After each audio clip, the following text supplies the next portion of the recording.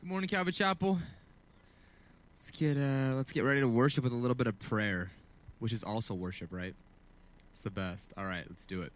Dear Jesus, we thank you so much for bringing us together to worship you, and we pray that that's on our minds and our hearts all the time, God, worshiping you, as we recognize that our calling is just that, God, to love you and worship you and honor you as King.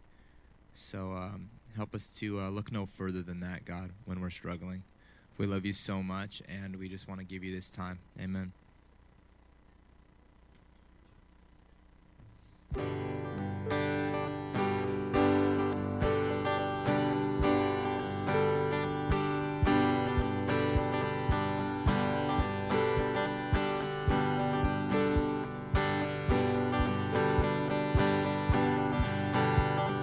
Great is your faithfulness.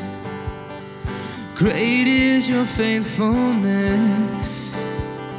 You never change, you never fail, oh God.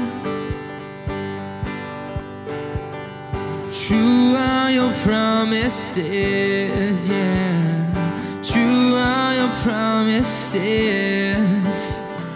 You never change, you never fail, oh God. So we raise up our hands, yeah. So we raise up holy hands to praise the Holy One who was and is to come, yeah. Yeah, we raise up holy hands to praise the Holy One who was and is to come. Wide is your love and grace. So sing it out wide. Wide is your love and grace. You never change, you never fail, oh God. Wide is your love. Wide is your love and grace, yeah. Wide is your love and grace. You never change, you never fail, oh God. So we raise up our hand. So we raise up holy hands to praise the Holy One who was and is to come, yeah. Yeah, we raise up holy hands to praise the Holy One who was and is to come.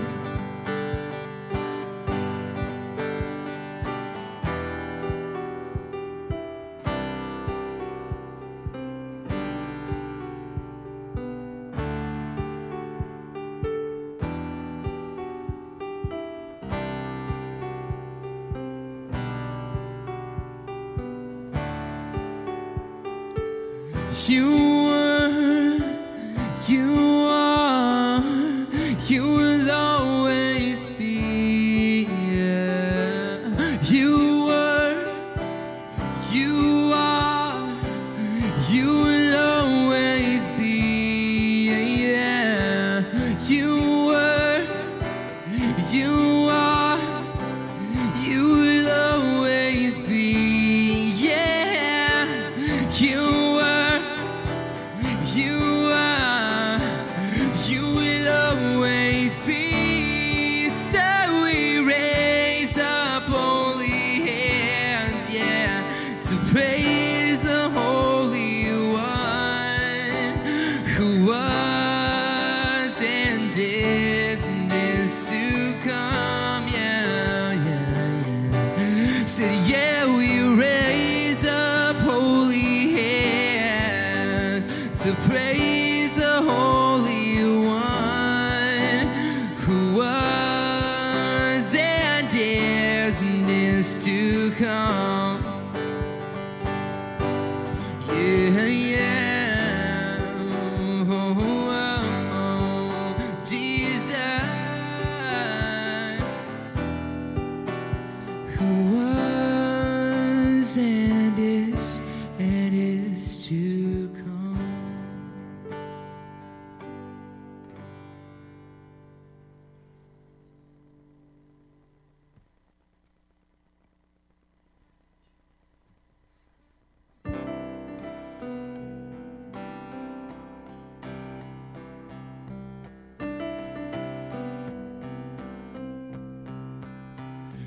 You are good when there's nothing good in me. You are love on display for all to see. You are light when the darkness closes in. You are hope, you have covered all my sin.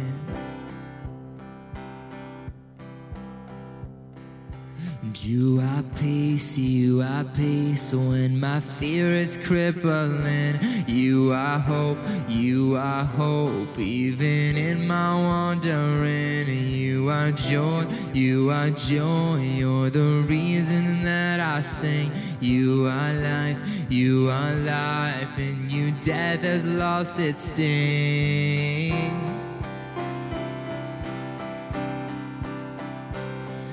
And oh, I'm running to your arms. I'm running to your arms. The riches of your love will always be enough. Nothing compares to your embrace. Light of the world forever reign. And you are more than my words could ever say. You are Lord, all creation will proclaim that you are here, in your presence I'm made whole. And you are God of all else I'm letting go.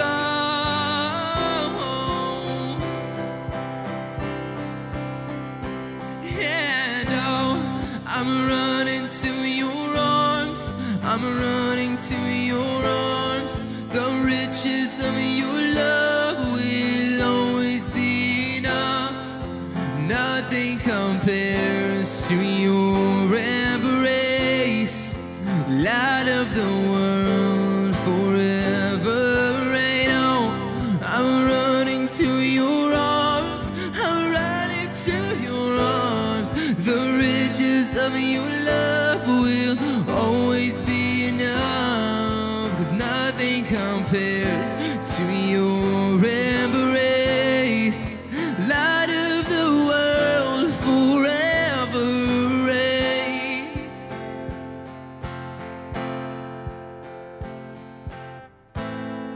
My heart will sing no other name.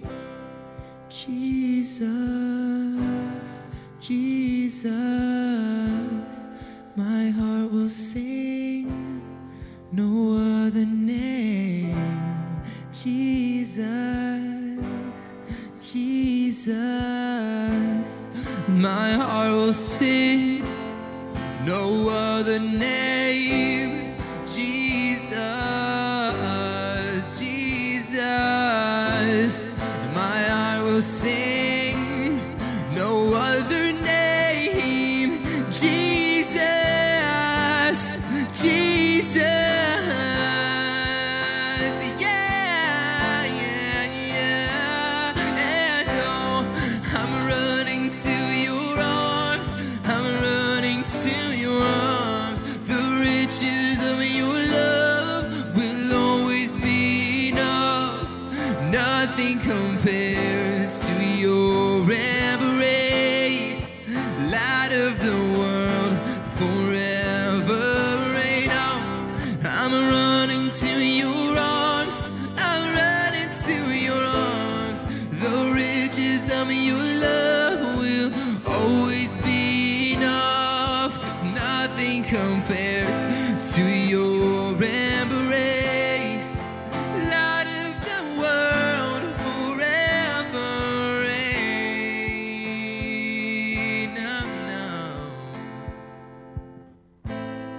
My heart will sing no other name. Jesus, Jesus.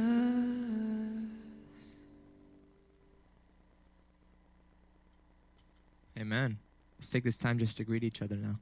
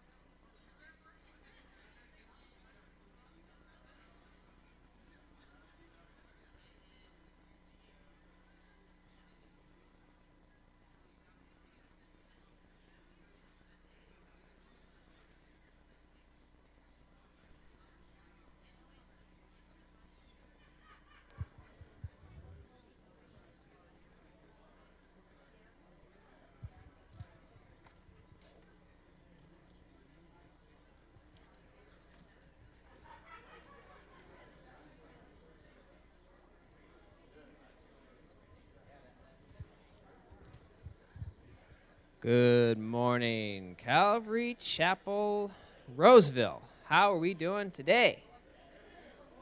We got through the first slew of storms. Ready for the next ones? Lord, thank you for the rain, because we need it, right?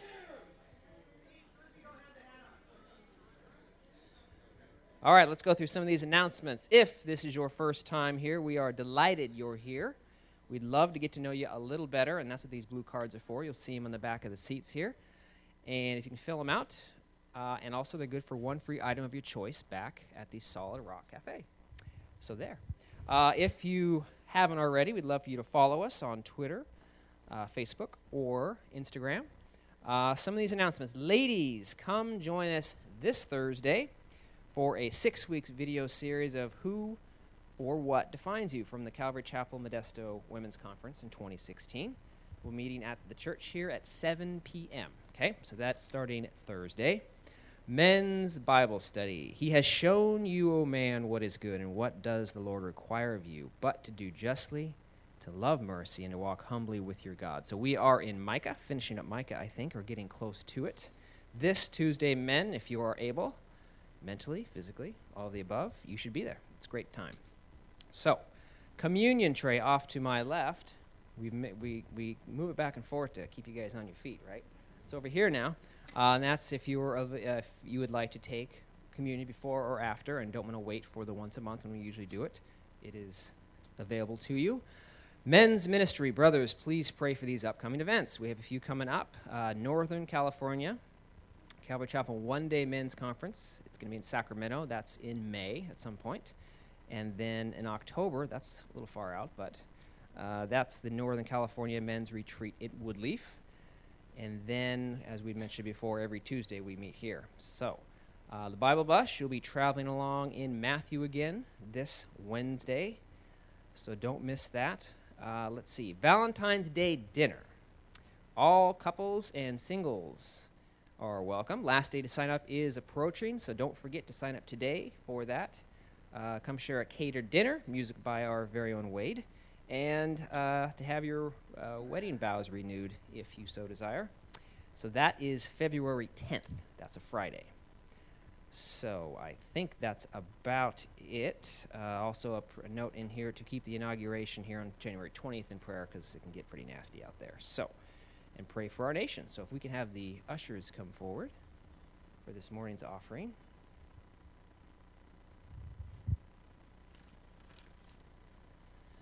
Heavenly Father, we thank you again for this time. I look around, and this is a motley crew, if you will. This is all of us are just gathered here. We come from many different places and backgrounds, and we're just here because of you. And so we thank you for that. We thank you for this opportunity to bless you with our offerings. We know that you will use them for your glory. In Jesus' name, amen. All right, I got the proverb today, and it's 23, 1 through 18. So if we want to turn to that, I'm going to begin. It goes like this.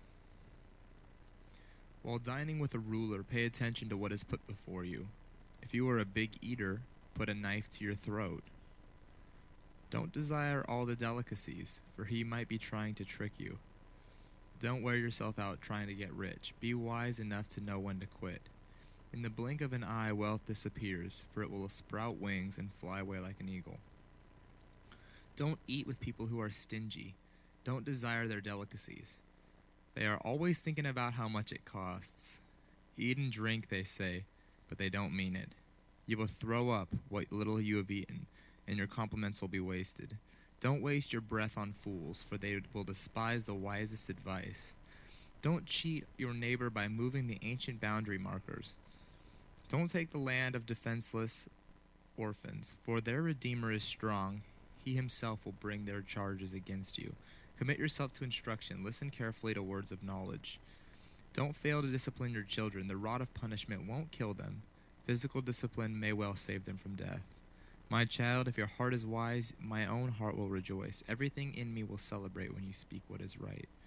Don't envy sinners, but always continue to fear the Lord. You will be rewarded for this. Your hope will not be disappointed. You're welcome.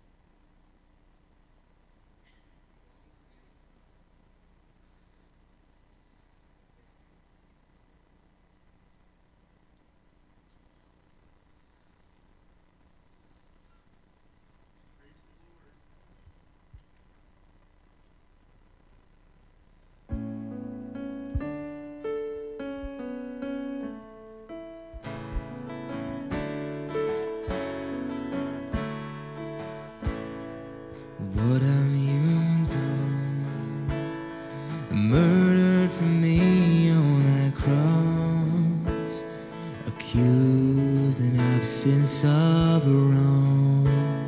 My sin washed away your blood. Too much to make sense of it all. I know that your love breaks my fall. The scandal of grace, you died in my place, so I so will live. Oh, to be like you, give all I have just to know you. Jesus, there's no one beside you. Forever the hope in my heart. And death, where is your sting? Your power is as dead as my sin. The cross has taught me to live. In mercy, my heart now to sing. The day and its troubles shall come. I know that your strength is enough. The scandal of grace, the scandal of grace, you died in my place, so my soul will live. Oh, to be like you, give all I have just to know you. Jesus, there's no one beside you. Forever the hope in my heart. Let's sing it, it's all because. And it's all because of you, Jesus. It's all because of you, Jesus. It's all because of your love that my soul will live. Sing it again. And it's all because of you, Jesus. It's all because of you, Jesus. It's all because of your love that my soul will live. Oh, to be like you, Jesus, and all us to know you. Jesus, there's no one beside you. Forever the hope in my heart. Oh, to be like you, give all I have just to know you. Jesus, there's no one beside you. Forever the hope in my heart.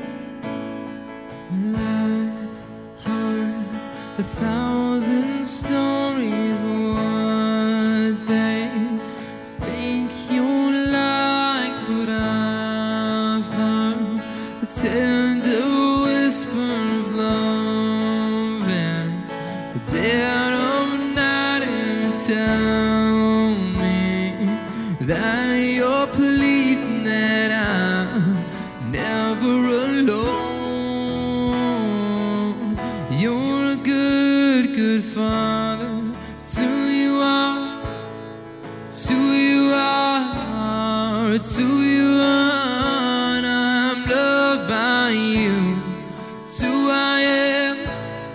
It's who I am.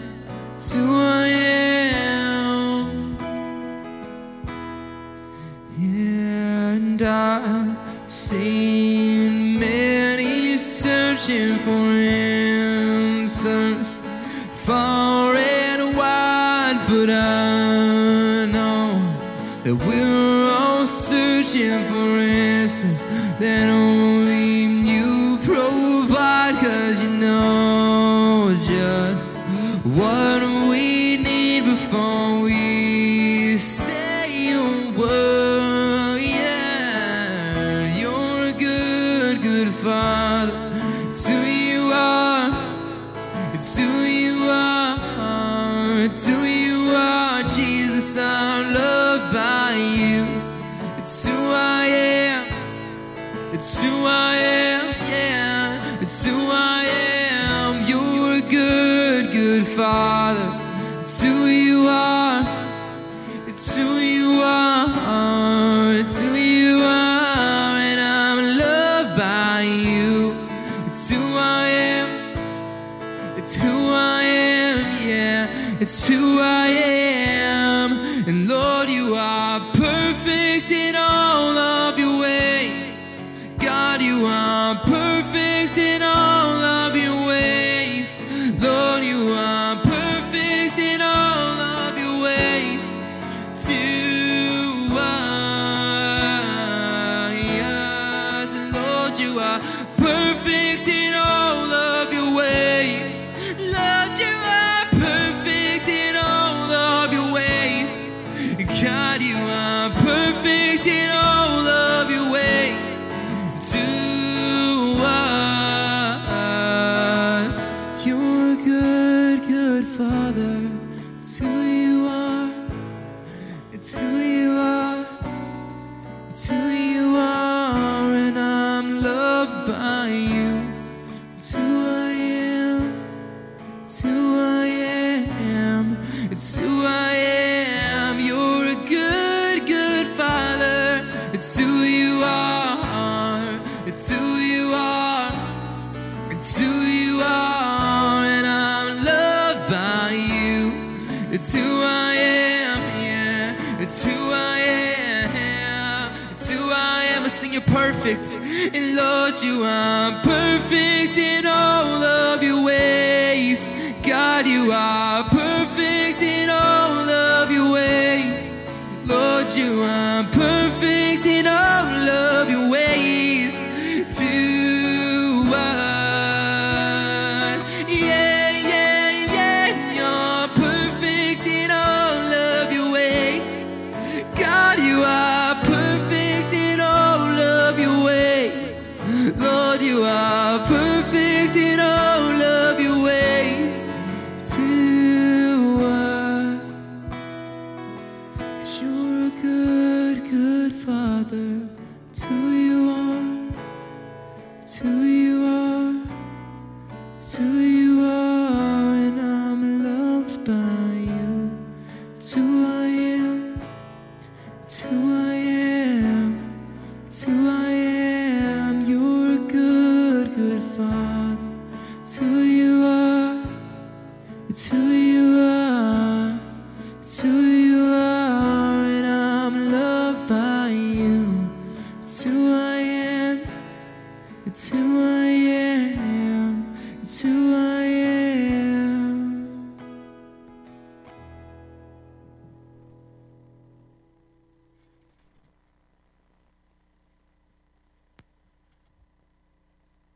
Amen. Jesus, we love you. We're so thankful for your goodness, and that we can say that you alone are good, God. And I love what Maricela said about our humanity and how this life is not our own, God. Help us to remember that our only reason for being here, God, is to glorify you. And that hopefully other people can see you in us, God, through that example, Jesus. But help us to always remember, God, that this life is not our own, God, as we show others, God, what it's like to have you dwelling inside of us, God, and guiding our every step. We love you so much, and we recognize that this morning in our worship.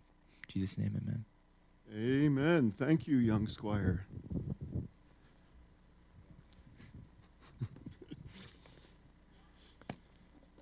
Praise God. Holy Spirit set up the perfect environment for today's message. Who doesn't have a bulletin? Okay. Ed Weathers does not have a bulletin, but Marie gave him hers. Anyone else? Who doesn't have a Bible? We need Bibles. These lights are a little too bright. Don't want to dim them too much, or live stream will suffer from it, but a little too bright. Okay, everyone has a Bible. Everyone has a bulletin that you can open up and turn it into an image, an illustration. Imago, actually, day is the proper pronunciation in the Latin. The image of God. This morning is what Sunday? Sanctity of Life Sunday. Thank you, Maricela, for your words, because those words just allow me to segue into the sanctity of life beautifully. Thank you.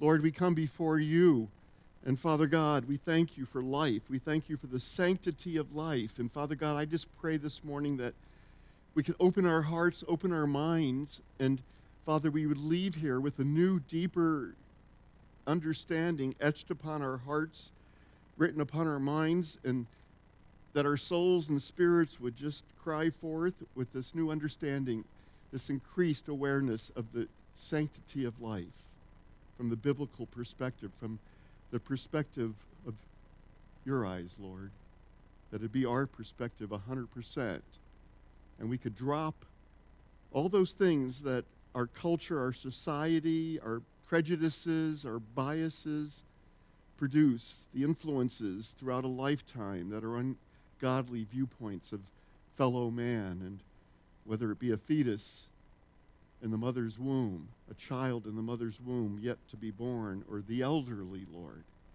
and everything in between, Father God, that we could know that we know all are sacred. Each and every single person on earth is sacred because you created us that way.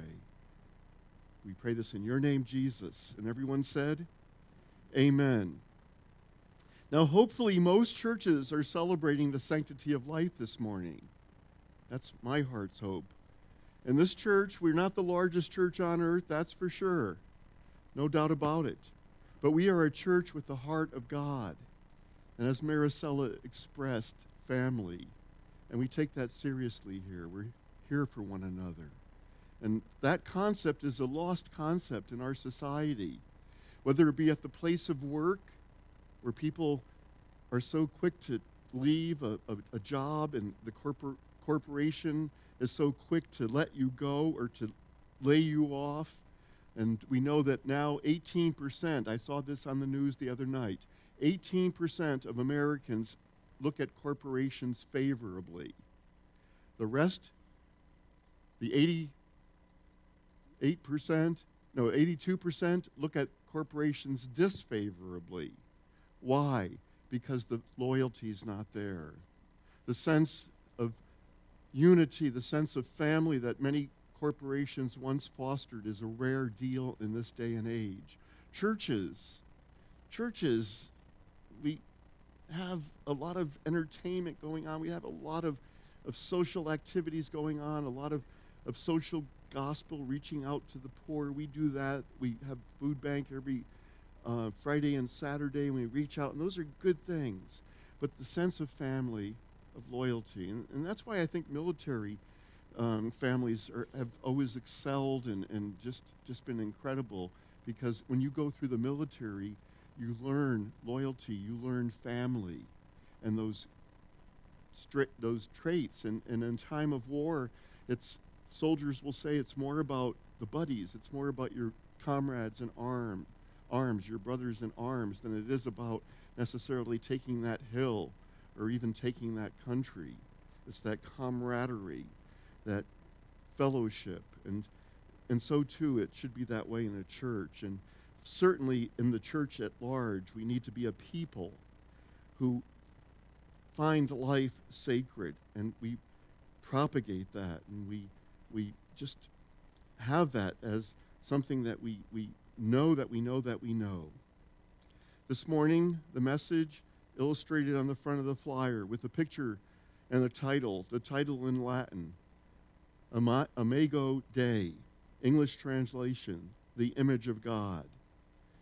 If we can, is there any possibility of maybe holding that up to the camera somehow. I forgot to do that this morning so that those out there will know what we're talking about. If you could just maybe somehow, I don't know, I'll hold it up. But it's a picture of an elderly man, of a younger woman, and a man of ethnicity, a woman of ethnicity, and an infant, a young child.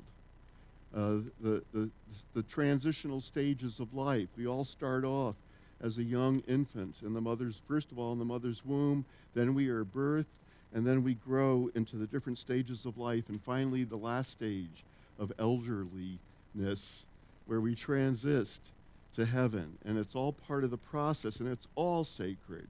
The different ethnicities that we see represented on this. Everyone is sacred. Amen? And this morning we're going to unpack the fact that at the beginning of creation, God gave man the sacred duty to have dominion over planet Earth and to be an overseer of planet Earth, his creation. And when it comes to the sanctity of life, we know where we stand as a church.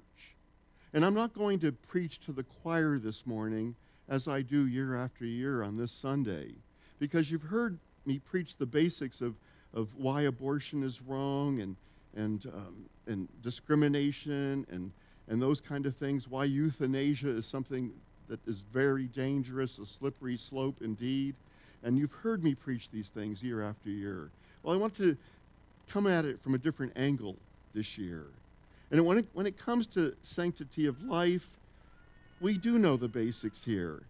And I'm not going to spend the entire morning preaching to the choir. Instead of repeating the obvious, which is obvious to believers in a church, evangelical church such as ours, I want to go deeper into the Word of God with the purpose of building on what we already know about the value that God Almighty has placed on every single human life. A given, from fetus to infant to child to young adult to middle-aged to the elderly, all are precious in God's sight. This we know to be so. Amen? There's no group of people, there's no ethnicity, there's no economical strata or lack of strata that God would look on and favor less than another. That's God's truth. For you see, in God's economy, every unborn child in a mother's womb matters. Every elderly life matters. Black lives matter. Police officers' lives matter. Every single life matters to God, and therefore should to us as well. And we thank the Lord that we would cherish life and cherish each other.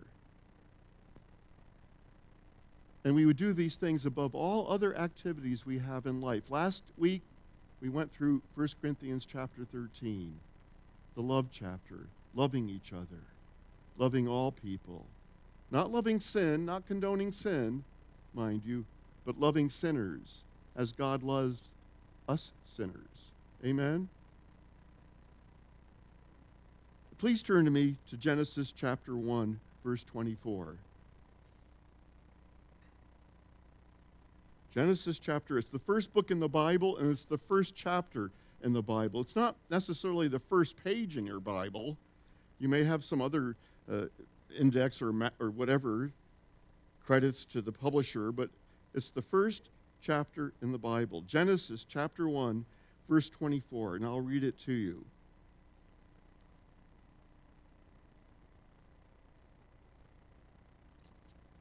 Then God said, "Let the earth bring forth the living creature according to its kind, cattle and creeping thing," not things, but thing, that's not a typo, "and beast of the earth, each according to its kind." And it was so. And God made the beast of the earth according to its kind, cattle according to its kind, and everything that creeps on the earth according to its kind. And God saw that it was good. Now this, of course, was pre-Adam and Eve and the fall. Then God said, and this is of the utmost importance and interest, then God said, let us, not let me or I, but one of the others correct English, but not let me or I, but let us make men in not my, but in our image, according to our likeness. And so we find the plural of God, the Trinity. Let the people, my creation, humankind, have dominion over the fish of the sea, over the birds of the air, and over the cattle, over all, and in the Hebrew the word means all, the earth, and over every creeping thing that creeps on the earth. That's a little creepy. And so God created man in his own image. In the image of God, he created him. Male and female, he created them. Then God blessed them, and God said to them, here we find him commissioning his creation. He said to them, be fruitful and multiply. Fill the earth and subdue it. Have dominion over the fish of the sea, over the birds of the air, and over every living thing that moves on the earth. Everything. In Genesis chapter 2, verse 7, we're told, then the Lord God formed a man from the dust of the ground, from the dirt, and breathed God's life, God's breath, into his nostrils, the breath of life. And the man became a living being. Most important. And then in Genesis 9, verse 6, we're told, for in the image of God he made man. It's on the screen. Okay, Genesis 9, 6. Okay, for in the image of God he made man. 1 Thessalonians chapter 5, verse 23. We find that we are a trinity in ourselves. The trinity of man, spirit, soul, and body. Those are the components of who we are. Now this morning, God's will is that the Holy Spirit would make a deposit, would impart into us an increased awareness into each and every one of us. A knowledge and awareness that would penetrate our spirit and soul and body with an indelible, memorable, unforgettable knowledge that we would never lose sight of as we traverse, as we walk through life, and as we encounter many different human beings. Here we have a spectrum of variety, of different personalities, different societal positions, different intellectual levels of education and thought and whatnot. Socioeconomic differences, just the spread of the spectrum. And it's all good. It's all part. It's all coming together at the foot of the cross, the leveling place, and knowing that we're all equal at the foot of the cross. And that one single human life is more valuable to God than the entire non-human creation. And we love the non-human creation. We love the mountains. We love the sea. We love the birds in the sky. We love our pets, the cats and the dogs that have learned over years to get our love. and their little floppy ways. We love the sunrise. We love the non-living creation as far as the non-human living creation. And because of that, he gave us his only begotten Son, sent his only begotten Son to earth, and that Son took on bodily form, living here on earth, and he sent his only begotten Son to die on the cross for each and every single person.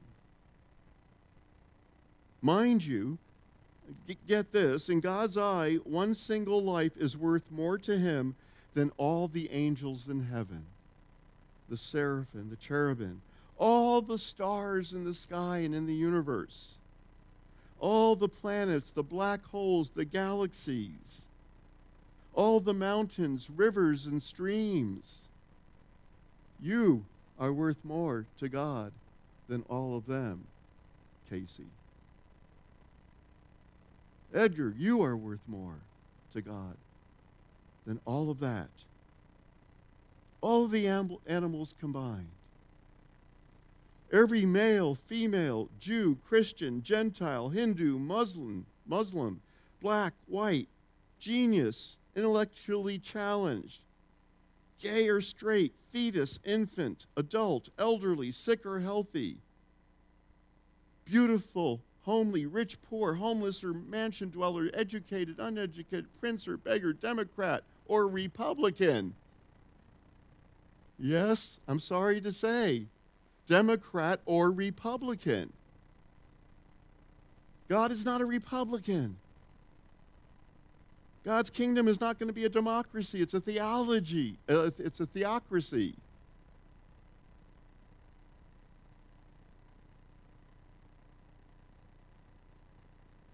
Each and every single life matters. Each and every single life is worth more than all the gold, all the silver and diamonds on earth and in the galaxies. You know, we're already trying to explore meteorites to harvest the gems, the whatever may be there, the metals and the diamonds or whatever may be on those meteorites. Jesus died for all, and mind you, not all will receive him. In fact, most will reject him. That is fact. That is the parable of the sower. But he values each and every one of us because we don't know who has the potential to be saved. There was a time when I was not saved, and no one who was close to me ever imagined I would become a Christian. One of my friends in Chicago, when she found out that I had become a Christian, she said, man, I got to check that out because if he became a Christian and I'm being told he changed, there's got to be something to that, if that's possible, if that took place. Another one said, oh, I could have maybe seen him be a Buddhist monk, but a Christian pastor? Are you kidding me? And so God comes into our life and he changes us, and we know not who. He values each and every one of us, even before we came to him. Humans are the pinnacle, the peak of his creation. And the least of us is superior to the rest and best of creation. The very least one is superior to the best of the rest of creation. We are precious in his sight above all else, and we should be treating each other that way. Instead of getting caught up with the devil distracting us over the minors, it should be the majors, and this is the major. But what's the basis, the foundation for human superiority on earth, if you will? Some brainy scientist would tell you, hey, the answer to that question is simple, simpleton, dummy. Isn't it obvious? It's evolution. We crawled our way to the top of the evolutionary food chain. And now we do have dominion over everything. We have control over the animals. We use them for food, over the plants. We harvest them for food. And we play with science, we play with DNA and even the building blocks, the neutrons and the atoms. And more we do so. We have dominion over all the creatures and resources on earth. Sorry, but the Bible contradicts the theory of evolution. Yes, there's evolution of the species, but not evolution where some mud or some cells in mud end up being human beings. Even the scientists are beginning to have to face that fact, that we came from somewhere and that there's a design to everything. The Bible tells us human beings are Imago Dei, created in the image of God. Now note, not to say that everything else in the physical universe is not created and wonderfully made by God and often so beautiful.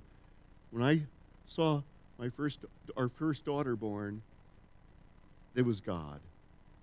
Cutting that umbilical cord, it was God. I could only think, who could see such an event, such a miracle, and not believe in a designer and believe in God? Who could possibly? Well, there's a lot of people.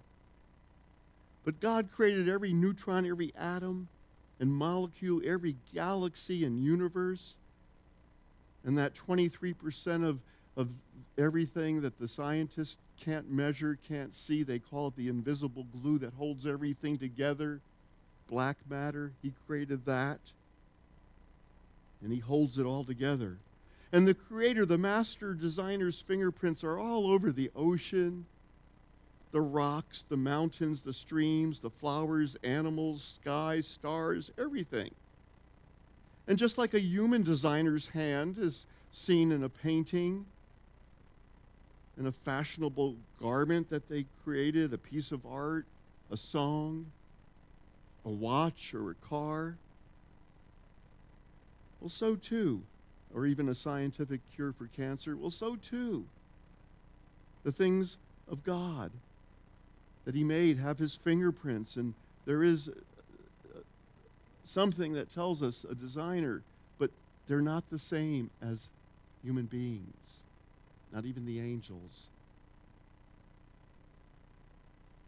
For in us, God's children, is found the image of us, of the Father, Son, and Holy Spirit.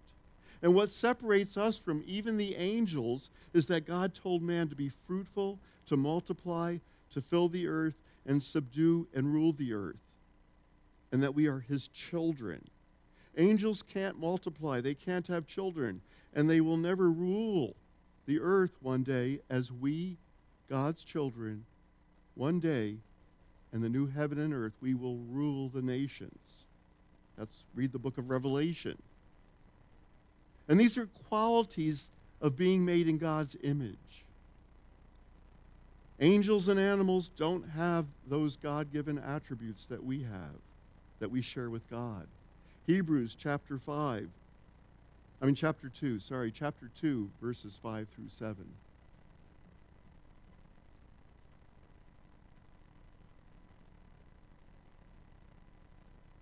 He has not put the world in subjection to angels.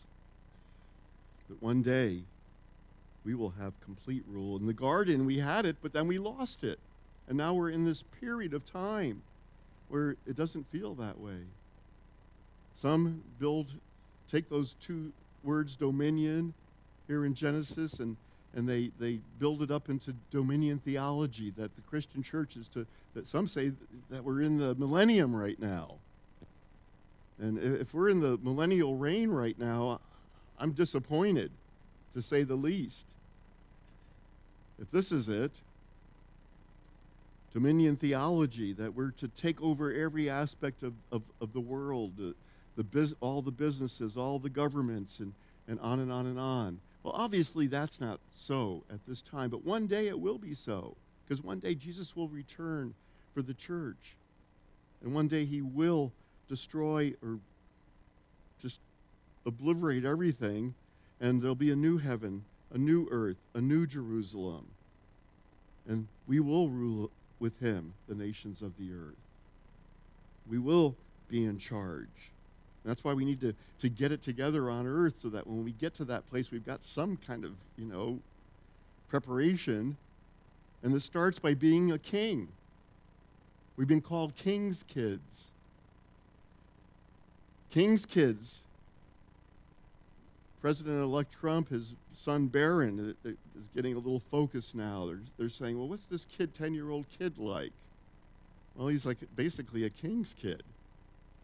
Well, we're king's kids. God's kings. God is the king, and we are his children. And we should act accordingly. We should take that as a divine calling. I was going somewhere, but I can't remember where I was going. Oh well, that happens. But there are qualities of being made in God's image that angels and animals don't have, and that we do have. The image of God. What is an image? Well, an image is a representation. These aren't living people. These aren't real people on this piece of paper. They're a representation, though, of people in various stages of life, of various backgrounds and whatnot. A photograph is an image, a sculpture, a drawing, a likeness, a portrait of something else. And there are many images of something in this world, but humans are the only living image of God. We're not just an image. Some would say, well, God must look like man because Jesus came in the form of a man, and we were made by the Trinity in the image of God, and so we must look something like this. Well, we don't know. We have no way to know. One day we will. But we're living. We're the living image. And there's some depth there. There's some meaning there that goes beyond a typical image on earth. The Word of God makes it clear that there's a difference between us and everything else. We are the only triune living image of God. We consist of body, soul, and spirit, which is similar to God. God, Father, Son, and Holy Spirit. We're the only part of creation that Jesus died a horrible death on the cross that we might join him in heaven and be freed from the penalty of sin. He didn't do that for the animals. He didn't do that for the plants. Didn't do that for the angels. We're God's children, his ambassadors. We represent him here on earth, the body of Christ. Literally. In that living image, we become his ambassadors, his servants, his stewards, his overseers here on earth, walking, I've said this before, walking and talking, reaching out with a helping hand, a hand to give and a hand to pull those up who need to be pulled up. All those things. That's us, the body of Christ. That's who we are. King's kids, the children of God, the body of Christ, the living image of God, made by God in his image. There's a family of man, and the family of man is incredibly powerful at times, can be incredibly good at times, and can be incredibly evil at times. And so there is the family of man, but there's the family of God as well. And some of these things that we see here, the family of man reflects God, but doesn't have God in them. And at times, that reflection is powerful. But we're not just an image, a reflection, but an image that is living, breathing, and once born again, acting on God's behalf. The light that bounces off the moon. It hits the surface of the moon and it bounces, it reflects, and we see it. It does light up the surface of the moon, but it's only that thick or less on that surface. But we see it, it's bright, and it lights up our night. But the moon doesn't contain the sun, S-U-N, that's shining upon it and that we see and that lights up that which is around us on a clear night at least. The sun is on the surface, but not inside the moon. And all humans have the opportunity to have the Son of God not only shining on us and reflecting off us, but as all humans to do to an extent, we do this, but we also have the opportunity to have God living in us when we receive Jesus into our lives and pouring out of us to all that's around us. It's called redemption and salvation and sanctification and walking in the way, walking in God's way. It's called the fruit of the Holy Spirit. It's called the gifts of the Holy Spirit working through us. And what makes us different than the angels? Is it the ability to reason? Well, the angels reason to a certain extent. Is it to think and have emotions? Well, there's indication that the angels, have emotions. Is it personality that's unique to us? Well, the angels have some personality. We see it in the Word when we see angels acting. Is it the ability to communicate with God? Well, the angels have communication with God. So what's the critical ingredient in the image of God in the Imago day? Well, in Genesis 26, let us make man in our image and let them rule, have dominion over everything. Well, the angels aren't given that position on earth that we have. And yes, as I said, now presently our ability to rule and have dominion has been diminished, damaged, and curtailed by the fall, by sin, and the presence of sin. We're delivered from the penalty of sin. We're delivered from the wages of sin, eternal death. But we still live in the presence of sin. And we're still sinners. And one day that will not be. We will no longer, when we are with Jesus in heaven, we will no longer be in the presence of sin. But one day we will rule with him, with the Father, the Son, and the Holy Spirit. Pastor, why should we study a text like Genesis chapter 1 on Sanctity of Life Sunday? Well, because we as Christians must learn to value human life the way the God of the universe does, from a biblical foundation, from a biblical perspective. Not just using science to say, well, there's a fetus in the mother's womb, and now, after all these years, we can ultrasound and whatnot, and we can see, or we can scientifically prove that fetus does react to pain and whatnot. But to have a understanding, a biblical understanding, that human life is sacred. One reason, because it mirrors God. We mirror God.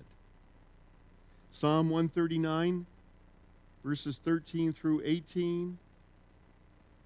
God made us wonderfully. In our mother's womb, before the foundation of the world, however you want to look at it. And this was before we were saved, mind you. Each and every human has the potential to glorify and magnify God, to mirror God, because we're made in his image. However, the enemy is constantly trying to unravel that, to unmake that, to diminish, to hamper that from taking place, to black out the mirror, to even break the mirror, trying to get us to discount who we are, self-esteem issues, self-worth issues, self-value issues. not understanding who we are. If you know you're the king's kid, if you know you're a child of God, if you know you're called for the purpose, well, shouldn't you be walking straight and tall? Amen. But the enemy is the one that comes against us. And if we marginalize or minimize some, whether it be the unborn or the old, all become affected. In Nazi Germany, it wasn't limited. They didn't limit their genocide, their destruction to Jews. They also went after the mentally challenged and others. Anyone that they deemed to be unfit, they sought to destroy, to eliminate from the human gene pool, if you will. But God greatly values human life because it mirrors and expresses his essential qualities and characteristics. And this is a mirror the unsaved can reflect. An unsaved parent reflects this greatness as the way they treat their child. They love their child. They feed their child. They provide. They nourish. They care for their child. They protect their child. Because they are a mirror of God. And what does God do for his children? He feeds us. He takes care of us. He protects us. He provides. He loves us. He protects us like any father or mother would here on earth. And he puts that instinct into all to protect the children. He made his creation good. In chapter 13, we know love is not God, but God is love. God loves all. That's why he died on the cross for all. Not that all get saved, not that all will accept that love and will take that grace into their lives and become part of the family of God, become part of his family of children. But it is there for the asking, because he loves us beyond measure. And all we have to do is ask. And we receive his agape love, and we can give out his agape love. His grace is for all, not all accept. Human life mirrors God. But it goes deeper, and humans mirror the triune nature. Then God said, let us make man in our image according to our, in verse 26 of Genesis 1, then God said, let us make man in our image according to our likeness. Let them have dominion over the fish in the sea, over the birds of the air, and all multiply and be fruitful, fill the earth. And we have those plural pronouns in the Old Testament that are a picture, a reflection, a hint of what's in the New Testament, namely that God is one being, but three persons, making the Trinity. And this could never be the case with created beings. Yes, we can have body, soul, and spirit, but we are not three people. Yes, I can be a father, I can be a son, I can be a husband, but I'm not going to be three separate people. If I say I'm three separate people, some people are going to be questioning my well-being, my mental health. And we have the account in Matthew 3:16-17 when John the Baptist baptized Jesus in the Jordan. At that moment, the Trinity was present. The voice of the Father was heard from heaven. Jesus the Son was being baptized, and the Holy Spirit descended on him in the form of a dove. And so, do we, human beings, have these three aspects to us? May your spirit, soul, and body be kept blameless at the coming of our Lord. Now, of our Lord Jesus Christ. Christ. The Greek words used here are pneuma, for spirit, from which we get terms like pneumatic, psyche, for soul, which we get the word psyche, and soma, for which, when combined with psyche, we get psychosomatic. But the bottom line is this, that though we do not want to be dogmatic about the way in which we say that we mirror the triune nature of God, nevertheless, in some wonderful way, we humans do indeed reflect that nature. And that puts us in a class of our own. And so we are mirrors of God. In Genesis 9:2, the fear and dread of you will fall upon all the beasts of the earth and all the birds of the air, upon every creature that moves along the ground. In Genesis 9:2, and upon all the fish of the sea that are given into your hands. And so we have a sober, solemn, sacred duty to all that's out there. And that's why we pause and we do our best not to wipe out different whales or even different squirrels or toads and whatnot. We don't want to wipe out species. And we do care. Our society is built on murder is bad because we have this responsibility. Human life is sacred because it not only mirrors, but it magnifies God. We are God's masterpiece. We are most vividly reminded of this in the incarnation of the Son of God. Paul says in Galatians chapter 4, verse 4,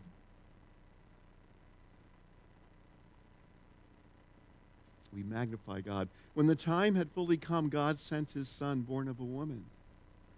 And John puts it this way in John 1:14, the Word became flesh and made his dwelling among us. And so we magnify God because he chose to be like us,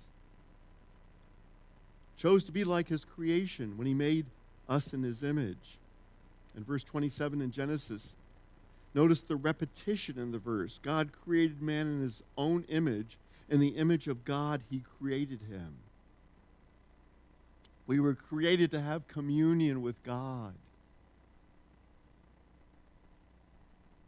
And yes, to a significant part, we lost that when Adam fell into sin. But the Word says it will be restored with the last Adam, with Jesus Christ, and has been for the believer. In Romans 5:19, Paul said, for just as through the disobedience of one man, Adam, the many were made sinners, so also through the obedience of one man, Christ, the many will be made righteous. This morning, have we been made righteous? Good. I like that. There was, it wasn't, yes. There was, because you've been taught. And you know we've been made righteous. How? By the blood of Christ we've been made righteous. We have his righteousness. We may not feel like that because we know that we have our lack of righteousness, but we stand on his righteousness. Human life is sacred because it magnifies God. The miracle of the human life and its complexities and giftings and remarkability, its abilities that God has given us, they magnify God. Human life is sacred because it mirrors God. Human life is sacred because it magnifies God. And finally, and most of all, human life is sacred because it manifests God. In verse 28, the creation of man more than any other part of God's work, and it's incredible. We have these telescopes, the Hubble, and now we have another one that's like 10 times better than the Hubble, that they say will be able to look into the beginning of the universe. We'll be able to see exactly what took place when the universe began. Of course, they won't be able to fully explain it. They'll be able to say, well, here's the video of it. But how it took place, they'll see, okay, well, hey, there was a Big Bang or whatever, an expansion or whatever. But they're not going to be able to say, okay, but here's God and his hand pointing and making it, here's God speaking it into existence. That part they're not going to be able to give us. And that's how it's always going to be. But human life is sacred because it manifests God. The creation of man, more than any other part of his work, shows forth in majestic splendor. It shows his qualities and his characteristics. David said this in Psalm chapter 8, verses 3 through 5. This is King David of Israel speaking. When I consider, he's before God, he's humbled, he's before God as creator. And he says to God, when I consider your heavens, don't forget they didn't have the science we have, but when I consider your heavens, the work of your fingers, the moon and the stars, which you have set in place, what is man that you are mindful of him? And all this splendor, and all this grandeur, and all the universe, and now we know more than David knew. What is man that you even care for him? You made him a little lower than the heavenly beings and crowned him with glory and honor. The ultimate proof of the manifestation of God in man is found in the first chapter of the book of Hebrews, in verses 1 through 3. Hebrews chapter 1, verses 1 through 3 should do it.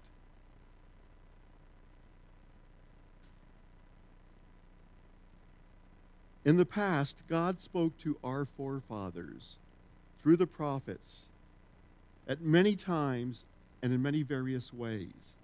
But in these last days, he's spoken to us by his Son, whom he appointed heir of all things, and through whom he made the universe. And it's Jesus that appoints us heirs. The Son is the radiance of God's glory and the exact representation of the Father's being, to a T. And we are the representation and manifestation of the Father, Son, and Holy Spirit here on earth.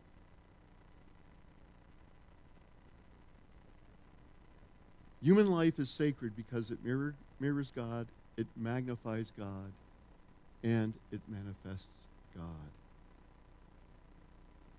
God is seen in our enjoyment of creation. You've heard me say it before. You know, maybe I could possibly entertain the evolutionists and their theory. It's just a theory, by the way. They call it the theory. It's not proven. It's a theory. And you've heard me say before, if it weren't for color, if everything were in black and white, the flowers, the birds, the sky, the ocean, if it were all in black and white, monotone, well, then maybe I might say, well, you know, this may be some kind of mechanical, even biological mechanical evolution that took place. But colors, the colors speak. They scream out. They cry out. This is for your enjoyment. This is for you to appreciate, to look and say, wow, look at that bird. Look at that sky, that sunset, that sunrise. Look at the colors of the ocean. It's for us to enjoy. It's built into his creation. God richly provides in 1 Timothy chapter 6, verse 17.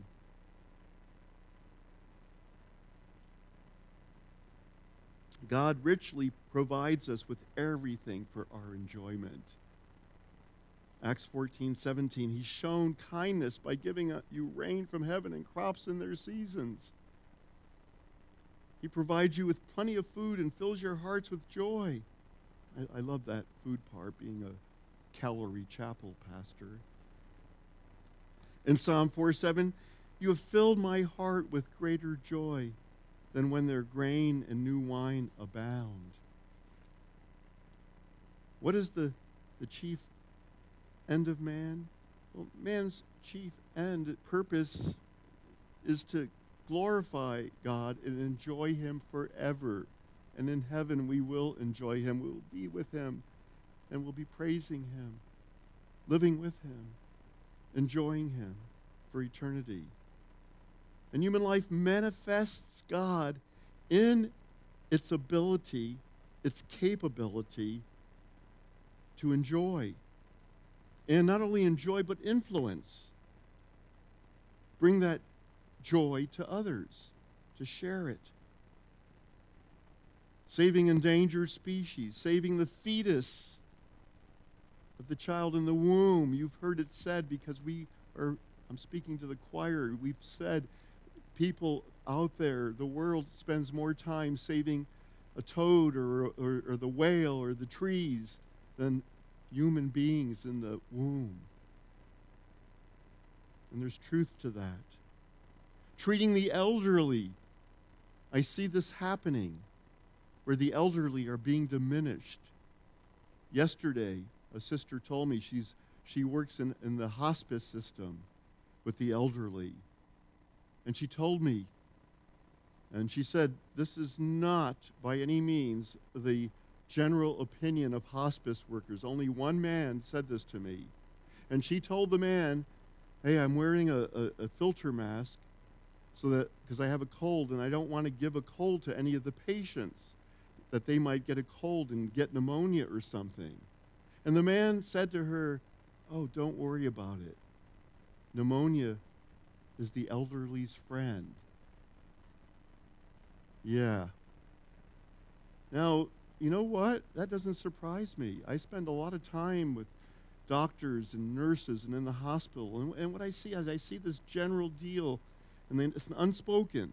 But when you get to a certain age, then it's like, well, you know, do you have a directive? And they're just, you know, they treat you a little different than when you're young. The sanctity of life doesn't end at middle age. The sanctity of life is from birth, actually from in the womb, all the way through the different stages of life. It needs to be respected. It's all part of God's plan. Treating elderly with the respect they deserve, treating all people with respect. When I was in Lisbon, Portugal, at that time, people in Europe dressed very well all the time. And Americans were introducing jeans and casualness into Europe. And the Europeans did not get it. They did not understand it. And I said to a woman in a hotel lobby, because she said to me, well, why do you Americans wear jeans? You know, that's for like working. And why do you look so casual? You have money, you have education, you come from the greatest nation on earth, America, and why? And I said, well, we just don't really, see a reason why we have to dress up all the time. And I turned it on her and I said, well, why do you Europeans think you have to be dressed well all the time? And she said, well, you know what? It's out of respect for God and God's creation. God chose us to be special in the universe. And we don't want to act like animals. We don't want to dress like animals. And that's why, I was, whoa, I didn't even have a comeback. And of course, I wasn't a Christian. But, looking back on it, I understood what she was saying. The sanctity of life. Because human life manifests God. We ought to hold it up high, even as the Lord does, protecting, defending the innocent and the helpless, and esteeming us high in his universe. Beloved, valuable, and that's each and every one of you. If you don't feel that way, you need to get right with God, because your thinking is wrong. You know what? We all have problems. Every person I know close acts crazy from time to time. I'm not kidding. Just the human condition. But God loves us. The sanctity of life is something that we as Christians must take seriously and defend very rigorously. The pagans in our midst see human life as little better than animal life or plant life. To them, people are disposable, cheap, worthless. Oh, Africa, the Africans, they just kill each other. They die all the time. They get wiped out. Uganda, Rwanda, they just do that to each other. But it's not like if it were happening here, because we're different here. We value. No. A mother having her son taken from her in Africa hurts just as much as it does here.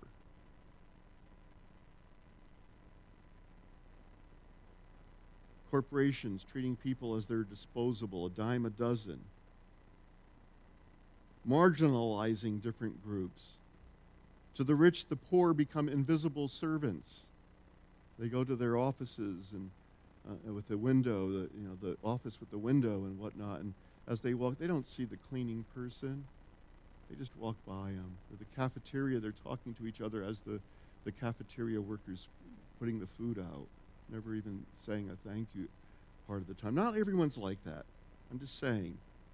Think about it. In Genesis 9:6, we read these words, "Whoever sheds the blood of man, by man shall his blood be shed, for in the image of God has God made man." This includes the human fetus, the unborn child, the person that transitioned from earth time.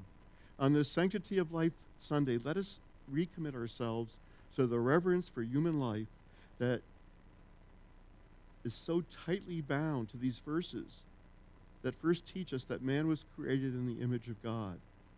And those that take innocent human life are guilty of a sin that is deserving death. Genesis 9:6. Now, what can we do to make a difference? I always like to have the practical. Well, we can stand against abortion and genocide and looking down on people groups. We can have people in our fellowship who minister to the elderly. We can care. We can vote responsibly, exercising dominion that God has put within our grasp to vote in who we want, who has values that are more in line with ours. We can reach out to help people. Abortion, we can get out there and hold up plaques in front of the abortion center. We can do that. But you know what else we can do? We can change. Oh, God hates murderers. Or you're going to go to hell. We can put up there, hey, take a child in. We can have a sign that says, free diapers here. Another sign that says, free cribs here. Free food here. Free adoption here. That's the signs that we need to have. Because we are the body of Christ. Amen? Human life is sacred because it mirrors God, because it magnifies God, and because it manifests God. Let's pray. Lord God, we come before you this day. And Father, I would pray that we would let our minds just flow right now. And we would think of who it is in our life that we've minimized. Is it the person that serves us at the restaurant, the waiter, who we don't even say hello to or ignore? Is it some particular group of sinners? Wall Street, greedy Wall Street. Is it the Hollywood crowd? And I know I'm guilty. I say Hollyweird and Hollyweed and those things. And Lord, but yet when we were in Hollywood and we had a church and we ministered to Hollywood stars and producers and writers and whatnot, they were some of the most incredible Christians. They were awesome. And they influenced their world because they had money and they had power and influence, and they used it in a Christian way to change things. And Lord, whoever it might be, if it's someone, if we have prejudices, ethnic prejudices against a particular race or even religion, Father God, yes, we want to lead them too into the kingdom, no matter who they are. But whatever pops into our mind, maybe it's developmentally challenged people, whoever it might be. Lord, let us, from now on, see them. If we are treating women disparagingly, that we're turning them into objects in our society, let us know that each and every woman is someone's child, someone's daughter. And Father God, your daughter. And let us not look upon in the wrong way, your daughters. And Lord, we just come this day and we ask that you would change us and help us and direct us, Lord. Knowing that we are made in the image of God and that we would respect life here on earth. We pray this in your name, Jesus. Amen. If you don't know Jesus, come on up and talk with me after service, or talk to someone you came with, or talk to anyone here, because practically everyone here can tell you about Jesus. If you need prayer, if you want to confess, maybe you've been a bigot or you've been whatever, come on up and I'll pray with you, or pray with someone you came with, or someone, just pick anyone out. Lord, thank you for this day and this people. Amen.